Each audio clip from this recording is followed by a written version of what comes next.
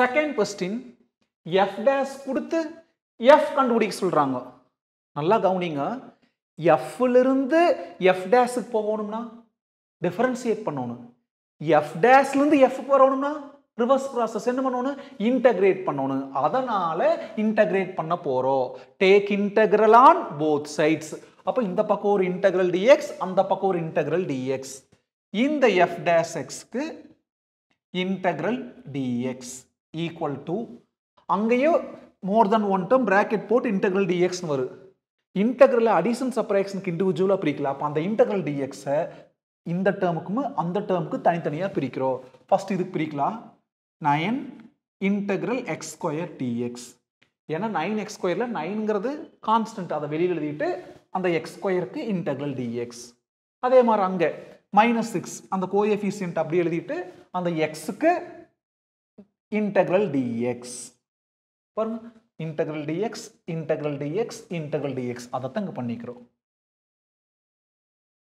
f differentiate பண்ணா f dash, f dash integrate பண்ணா f. பாருங்க, f dash இன்டகிரேட் பண்ணனா f, அதாவது f of x 9 கோஎஃபிஷியன்ட் அப்படி இருக்குது. Integral x power n dx, x power n plus 1 by n plus 1, 2 plus 1 3 by கீழே n plus 1 அதே power தான் கீழே வரும். -6 கோஎஃபிஷியன்ட் அப்படியே இருக்கு. x னா x பவர் 1 ன்னு அர்த்தம்.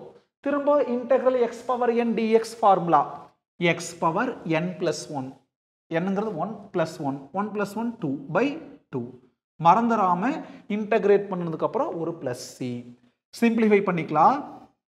f of x equal to 9 by 3 னா 3 x cube, 6 by 2 னா 3 minus 3x square plus c. c கண்டுபிடிக்கிறதுக்காக ஒரு கண்டிஷன் கொடுத்துக்கிறாங்க. என்ன கொடுத்துக்கிறாங்க? f of 0 equal to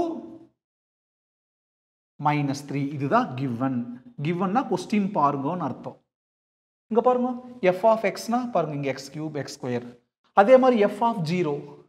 அப்போ இது கூட கம்பேர் பண்ணுங்க. f of 0, f of 0 அதாவது x க்கு பதிலா 0வை ரீப்ளேஸ் பண்ணனும். அப்ப என்ன ஆயிரு? 3 into x க்கு பதிலா 0வை ரீப்ளேஸ் பண்ணனும். 0 cube minus 3 into 0 square plus c. f of 0 னா x க்கு பதிலா 0 போட்டோம். இதுதான் f of 0 க்கு பதிலா இதை எழுதிட்டோம். அந்த equal to -3 அப்படியே எழுதிக்கோணும். 0 cube 0, 0 into 3 0, 0 square 0, 0 into -3 0. அப்போ இதெல்லாம் 0 ஆயிடுச்சு. மிச்சம் இருக்குது c equal to -3. கண்டுபிடிச்ச c மறக்காம கொண்டு போய் அந்த f of x ல ரீப்ளேஸ் பண்ணிக்கலாம். c க்கு பதிலா f of x equal to 3x cube minus 3x square. cங்கிறது என்னது? -3 plus into -3 -3. இதுல எதை காமன் எடுத்துக்கலாம்? 3 காமன் எடுத்துக்கலாம்.